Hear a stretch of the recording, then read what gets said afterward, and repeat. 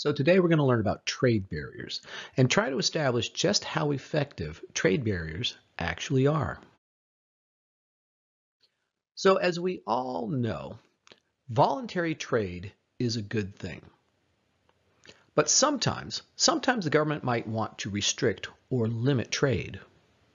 Policies that do this are called trade barriers, and the most common types are tariffs, quotas, and embargoes. So let's start with tariffs.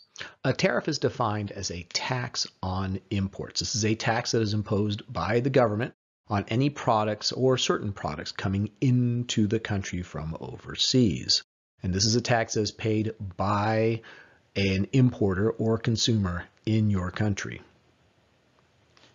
An example of this is a tax that the United States places on steel. The U.S. adds a 30% tax on all steel coming into the country. This helps to protect U.S. steel companies from foreign competition. The way tariffs work is they make imported goods more expensive, and by making the imported goods more expensive, this encourages people to buy goods made in their own country. So the purpose of a tariff is to protect domestic industries from foreign competition. So we should take a moment to address a couple of common misconceptions about tariffs. First of all, the main purpose of a tariff is not to raise money for the government. That's something I hear from students all the time. Now, this was true a long time ago, back when tariffs were the main source of tax revenue for the federal government. Now, however, there are other sources of tax revenue, and tariffs are used primarily to give a competitive advantage to certain domestic industries and domestic companies. The other big misconception is that foreign countries do not pay for tariffs. Tariffs are not paid for by foreign countries. U.S. tariff fees are paid for by U.S. importers and ultimately American consumers. So Americans pay for American tariffs. If you ever hear someone talk about how China has been punished by making the Chinese pay billions of dollars in American tariffs, that's simply not true. Any tariffs on Chinese goods are paid for by Americans. Let's take a look at a historical example of a tariff in action. If you've ever gone shopping for tires, you know that tires can get pretty expensive. And the baseline, basic cheap tires that you can get in the United States run about $100 per tire. So if you want to buy a set of tires for your car, that's going to cost you about $400. In the early 2000s, a change happened in the marketplace. You see, companies in China started selling tires to distributors in the U.S. And these Chinese tires, which are of comparable quality to American tires, well, those started, instead of starting at $100 a piece, those started at around $80 a piece. So now an American consumer could buy tires, instead of paying $400 for a set, you could get them for $320. So obviously, a lot of consumers started to turn to Chinese tires. Now, this meant that people were turning away from American tires, and this obviously upset some American tire companies, namely Goodyear, Bridgestone, and Michelin. They were losing money now that people were turning to their Chinese competitors, and they wanted the government to do something about it.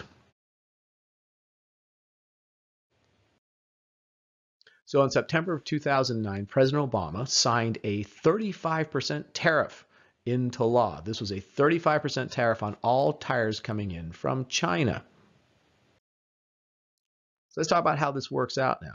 So if you put a 30% tariff on these $80 tires, well, now they're no longer $80. This raises the price of these Chinese tires. So instead of $80 a piece, they're now going to be $108 each. This means that a set of 4 tires, instead of being $320, now they are $432 for the same tires. That makes the American tires a much better deal at $400. This means that consumers will start to turn to the American tires instead of the Chinese tires. Who benefits from this tire tariff? And in fact, for all the trade barriers we discussed today, There are winners and there are losers. So who are the winners? Well, a lot of people will start off by saying, oh, well, the winners are the United States. Well, it's a bit more complicated than that. The winners on Obama's tire tariff, well, obviously, some American tire companies. So the American tire companies are definitely winners because now they have more business. The people who had been turning to Chinese tires are now buying tires from the American companies again. And of course, American tire workers are also beneficiaries of this tax. And it was estimated by economists that somewhere around 1,200 jobs were saved in American tire factories. So the American tire companies and American tire workers, they definitely benefited from this tariff. But there's also losers as well. Let's see who was on the losing end of this tariff. Well, obviously the Chinese tire companies, they are certainly losers on this deal because they are no longer able to sell as many tires in the United States. So those tire companies are losing money along with the workers of these Chinese tire companies. But who else is losing on this deal? Oh, there's other people too. You see, the people working for American tire retailers, these are the stores that sell tires, they're losing money on this deal because tires are now more expensive because you cannot get the cheaper Chinese tires anymore. People are being more careful about how often they buy tires. So that means less business for the American tire stores, the retailers, and that also means that some retail tire workers end up getting laid off. Other losers on this deal, though, include American consumers, because now American consumers have to pay a lot more money for these tires. They're expecting to be able to save some money, and that money would be spent on other things, but now they have less money to spend on other things because, well, they have to spend more to buy a set of tires. Additionally, the U.S. economy overall is hurt by this deal. Consumers who were expecting to have more money left over from buying tires, well, now they have less money to spend. And that means less money gets spent on other things in the economy. Economists, in fact, estimated that around 3,731 retail jobs were lost as a result of this tire tax. You compare that to the 1,200 jobs that were saved, well, more jobs were lost than were saved by this tariff. There's one more group that was hurt by this tariff. Chicken farmers. There are a lot of people in China, and a lot of people in China like American chicken. So they are the largest customer for American chicken farmers. Well, you see, the Chinese, once they found out that we were imposing this huge tariff on their tires, well, they didn't exactly decide to take that lying down. They decided to retaliate. And so they hit an American business with tariffs of their own. And in this case, they put huge tariffs on American chicken. So this means that because of this, American farmers lost more than $1 billion in sales and thousands of jobs because now U.S. chicken became too expensive for people in China to buy because of the Chinese tariffs. So, did the Chinese tire tariffs actually help the U.S. economy? It did obviously benefit the people who work for these tire companies, and it may in fact have helped save some of these tire companies and kept them out of bankruptcy. But for the overall economy, it looks like it probably did more harm than good. Our next trade barrier is a trade barrier called a quota. Now, quota is defined as a limit on the number of specific products that can come into a country. It works in a similar way. It has a similar effect to a tariff, but this time you are limiting the number of products rather than putting a tax on them. And probably the most famous example is in the 1980s, the Japanese were limited to only exporting a certain number of cars to the United States. And why this matters? Well, quotas work in a similar way to tariffs. They are there to encourage the people of a country to buy products made in their country and not foreign goods. So again, a quota's purpose is to protect domestic industries, those are industries in your country, from foreign competition. So we mentioned this this quota on Japanese cars? Well, let's learn a little bit more about the history of this. You see, for many years, the three biggest, most impressive car companies in the world were all based here in the United States. Ford, Chrysler, and GM, in fact, were referred to as the Big Three. They were the kings of the auto industry, producing the most and, frankly, best cars for a long time.